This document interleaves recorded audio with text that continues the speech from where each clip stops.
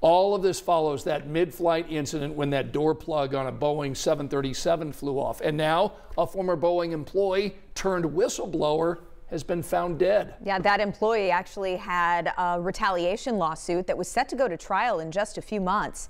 Tom Costello brings us the latest now. Police in Charleston, South Carolina tell NBC News they are aware of the death of a former Boeing employee turned whistleblower. 62-year-old John Barnett found dead on Friday from what the coroner calls an apparent self-inflicted gunshot wound. So this is my retirement plaque. Barnett retired from Boeing in 2017 after working as a quality manager for more than 30 years. Since his departure, he has taken legal action against the company, claiming he was retaliated against for raising safety issues internally, issues that Boeing denied at the time.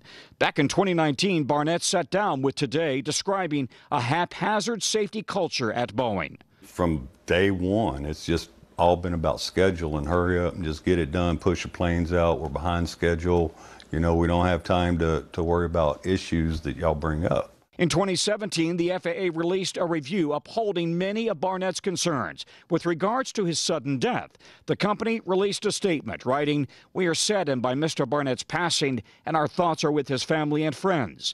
Production standards at Boeing are under intense scrutiny, following a series of troubling incidents involving Boeing planes. The latest on Monday, when a 787 from the South American airline LATAM apparently dropped abruptly mid-flight from Sydney to Auckland, injuring at least 50 passengers and crew members. The airline says it's unclear what caused the strong movement on the flight.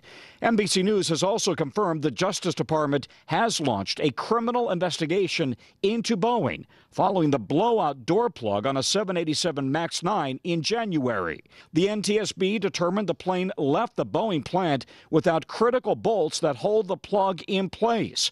A scathing new FAA audit also found Boeing failed to comply with its own quality control procedures. We're working with Boeing and demanding that they come up with a very detailed plan within the next 90 days to fix the quality issues that are out there.